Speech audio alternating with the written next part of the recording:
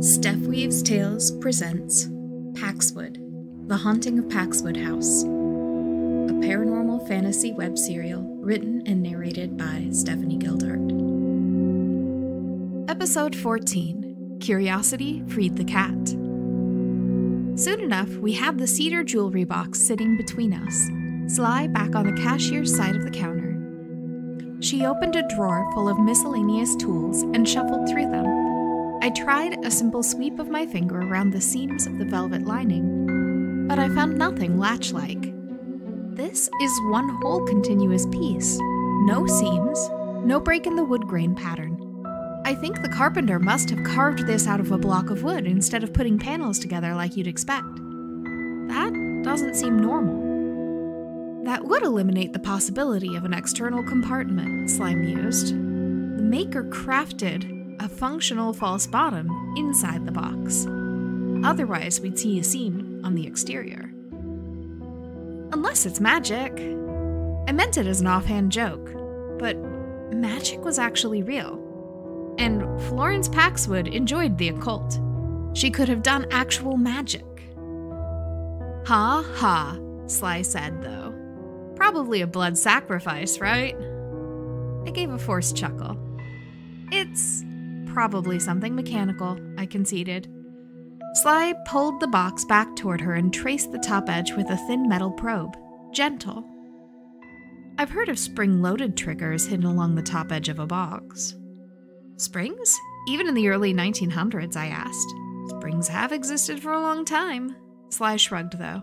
She set the probe aside and drew out a magnet bar. I do research into puzzle boxes and hidden compartments sometimes when I'm exceptionally bored during the off-season. At least I get paid, even when I don't find a secret compartment full of millions of dollars in gold bullion. Maybe a magnet lock. Less common than springs, but here. I took the magnet. What do I do? Guide the magnet over the box. When it connects with anything, draw it slowly in each direction to pull the mechanism. I moved the magnet bar slowly against the front of the box, then around one side. It snagged when the magnet passed over the back side of the box, beneath the hinges. Weak resistance. When I found the place where the magnet's pull was strongest, to the right of center, I stopped. I've got something. Can you pull it loose? Sly leaned in. I tried pulling to the center. It followed, at first. But then the magnet hold broke. I tried upward. Again, nothing. Downward? Also no. Further to the right. Even less pull than any of the other directions. I felt it move for a second when I moved it this way, but I retraced that right to center line. Want me to try? Sly offered. I passed the magnet over to her and she followed my guidance and started trying for herself. As she did, I mused. What did I know about the Paxwoods?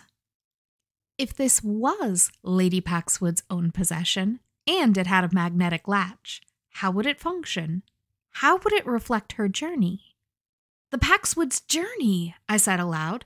They came from the east out to the northwest. Most people who made that journey traveled to Missouri first, then headed northwest along the Oregon Trail. So I held my hand out and Sly passed the magnet back to me. I moved the magnet back to that starting position and pulled it from the right. No, the east, to that center point where I lost resistance last time. But this time, instead of continuing to pull the magnet straight, I traced it up toward the northwest. The magnetic piece hidden inside the box stayed with my magnet until I hit the northwest corner of the box. Then the box gave a small click.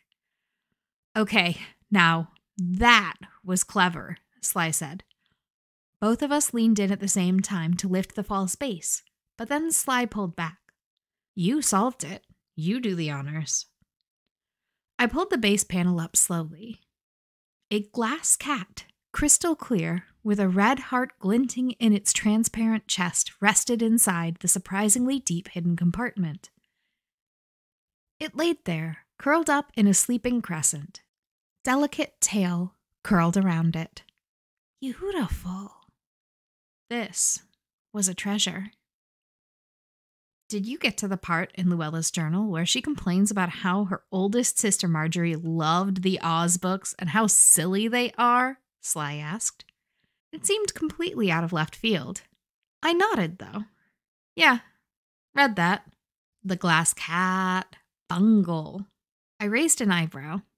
Sly clearly expected me to understand the reference. You didn't eat that series up as a kid? She asked. There's a magician with powder that makes things come to life. He has a pretty glass cat with a ruby heart and emerald eyes and decides, hey, this cat could probably help keep mice out of the house. After he brings it to life, though, it declares it is much too delicate to chase mice. It's made of glass after all. I remember the powder of life from the Return to Oz, where they use it to make the weird sofa creature fly, I supplied. But the roller skating monsters freaked me out. I never gave the books a chance. Sly snorted. You don't insist the book was always better? When you move a story into a different medium, it becomes an entirely new creature. I looked back at the glass cat.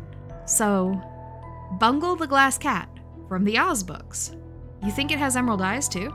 Only one way to find out. Sly scooped the glass cat up between her two hands. She and I both expected a solid object, but the little glass cat's tail suddenly draped down in a curl around her hand. Sly yelped, but somehow refrained from throwing the figurine away as it uncurled itself and yawned a surprisingly loud, very cat-sounding yawn. It blinked emerald green eyes up at Sly, then sprang from Sly's cupped hands down to the countertop and started along the edge in a stately stroll.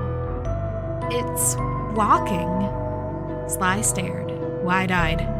How is it walking? I met Sly's gaze and repeated what Rowen said to me. So, magic is real.